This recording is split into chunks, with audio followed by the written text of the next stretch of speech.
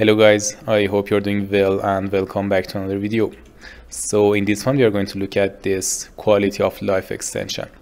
It gives you very useful information about your scene, and it has also some functionalities that can increase your efficiency when you are working in Unreal.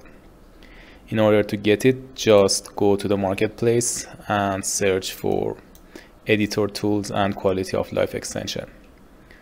Install it to the engine version you are working with, and then here in the plugins search for QOL and enable the plugin and restart your editor. Then you'll have this icon here, and when you click on it you can have the plugin. Let me disable this, and here you can see that you can put it wherever you like.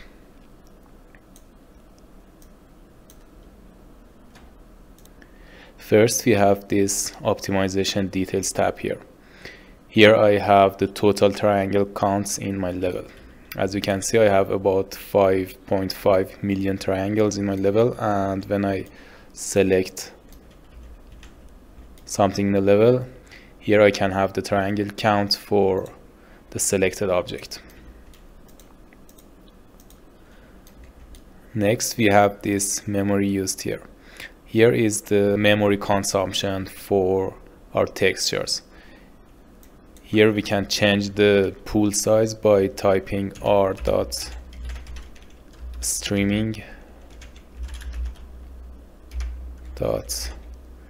pool size, and for example if we set it on 500 and then update, we can see that it's set on 500. Let's put it back on, for example 8000, and you can see that when you hit this icon you can update your memory consumption based on the value you input in your console command. Here we have a couple of statistics about our frames, our draw, our GPU time, and also RHI. You can enable and disable this when you want to optimize your scene, and also here you can group actors by just selecting them,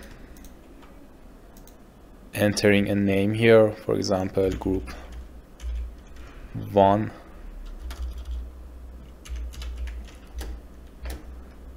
and creating a group. Then here you can easily select the groups you make here, and also you can just easily remove it. Here we have the UVs, and you can see your different UV channels here for your objects. And next we have this isolate selected actors and also this ghost mode. This enables you to keep the other objects in the scene, but get the main focus on the object you select and you want to work with. For example, when you want to work with something that is under the other objects, you can use this ghost mode and look at it like this.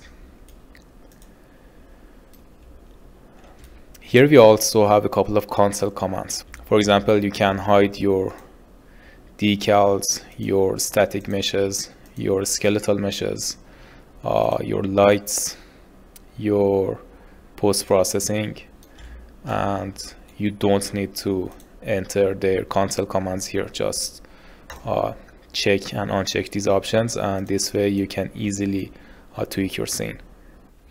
Another very cool feature here is this organizing tools. This button, Organize Outliner, enables us to organize all the objects in the scene based on their category. When you hit this, it will create folders and put everything in the folders based on the categories. This project is pretty clean and organized, so let me create a new level and showcase this option to you guys.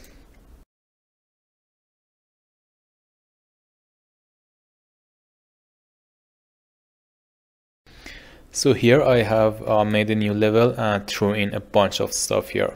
They have different types, and I don't have any organization or folder in my outliner. Here you can see that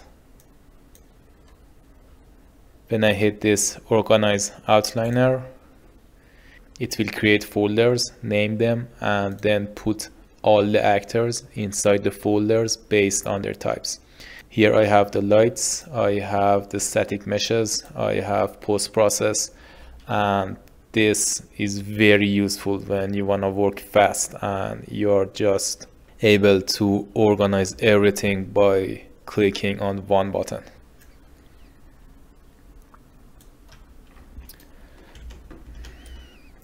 Alright, next we have this delete empty folders. This is pretty self-explanatory. It will delete the folders that there's nothing inside them. So when you hit it,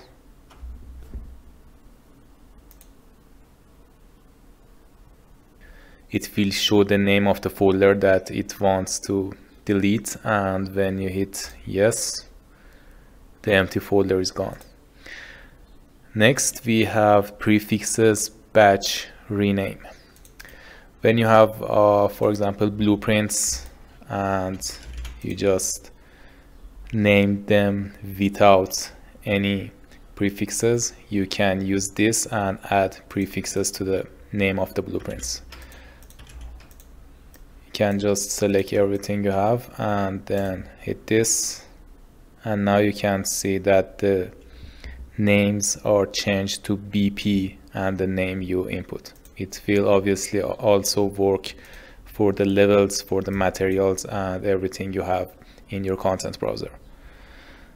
And the final thing I want to talk about is this delete unused assets.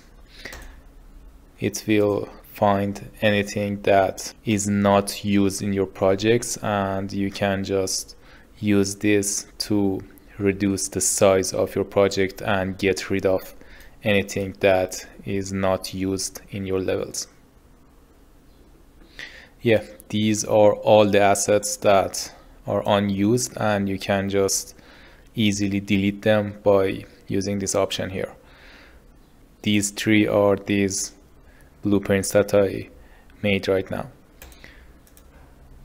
And the way it chooses the assets is based on their references.